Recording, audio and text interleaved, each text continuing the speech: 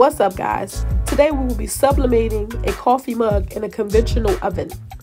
Now, this is my first time sublimating a coffee mug in a conventional oven. I normally sublimate my coffee mugs in my air fryer, and the link to that video will be in the description down below, as well as the top of the screen. So today we are doing a small graphic with words on a coffee mug. So what I have to do right now is just tape the images to the coffee mug, and we want to make sure that they're really tight, so we will be using a lot of tape.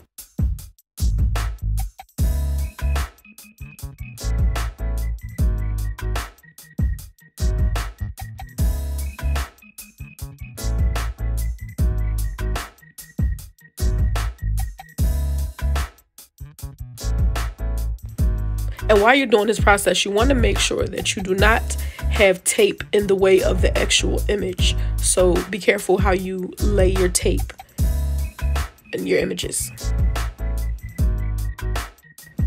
And here we are using heat transfer tape.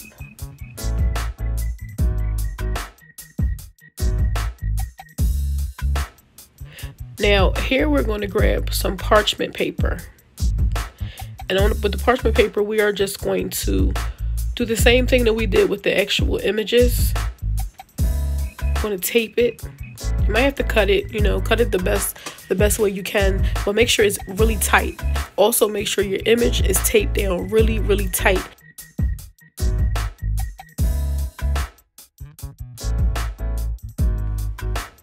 Okay, now we're going to grab our silicone mug wrap. The link for everything that I'm using in this video will be in the description down below. The silicone mug wrap just puts more, it protects your mug as well as puts more pressure on the image and everything. So that it's pressed down better than what you already taped it down. So heat press is already warmed up. It's on 390. It's on turbo for 7 minutes. You will also find out the best settings for your own conventional oven or your own air fryer, whatever you're using. You will find the best settings that suits you, because I believe everybody has different settings that fits them. So with that being said, let's see how it turns out.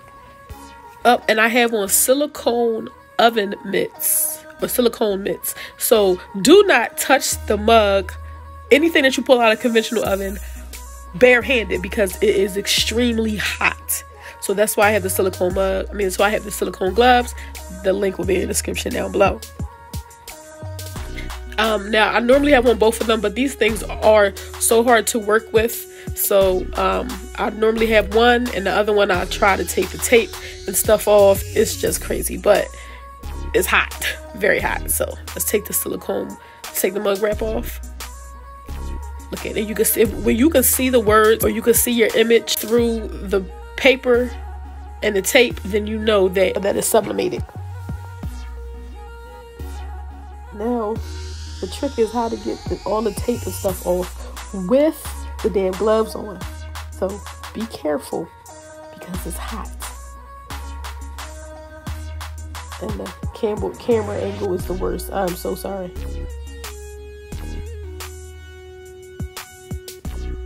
Come on. There we go.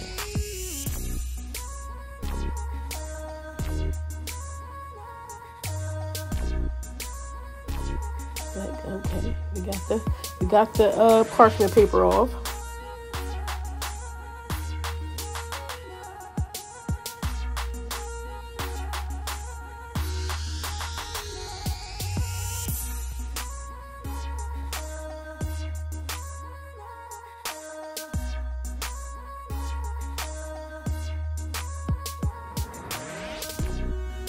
And wow, look at it. Beautiful. And it came out nice and dark, how I wanted my words to be. Beautiful. Okay, let's see how the other side came out. The other side is black text with one purple word. I want to see how that looks. So let's see how the purple came out. Oh, look at that. It is beautiful. Now I see that I did leave it in a little long because I can see where it burnt just a little bit.